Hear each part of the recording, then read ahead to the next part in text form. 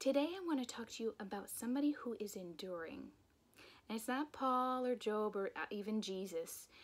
Today I want to talk to you about the endurance of our enemy.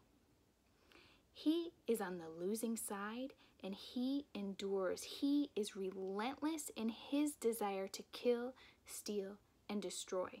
He doesn't give up. And he is definitely 100% on the losing side, but he doesn't care. He knows he can win the battles along the way. His endurance is relentless. If we give up, he doesn't.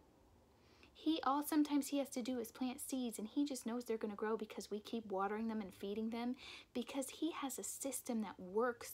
It works to kill, steal, and destroy from us.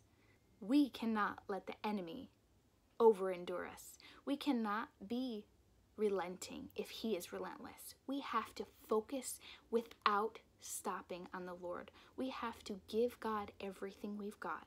We can't have a moment of weakness, because in that weakness, the enemy knows and attacks us. Maybe it's not Satan himself, or it's a demon, or it's just a seed he planted 10, 20 years ago. But he won't give up, so we can't give up.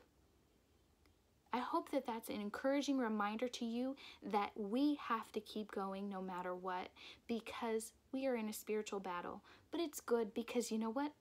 God won't give up either. He won't give up on you. He loves you and he is there for you. When you do fall and you lose focus, he promises to be faithful to you.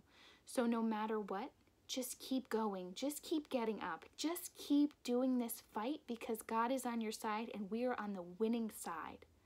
If you are struggling through endurance today, you are not alone. Please reach out to me or let me know in the comments below. I hope you have a blessed day.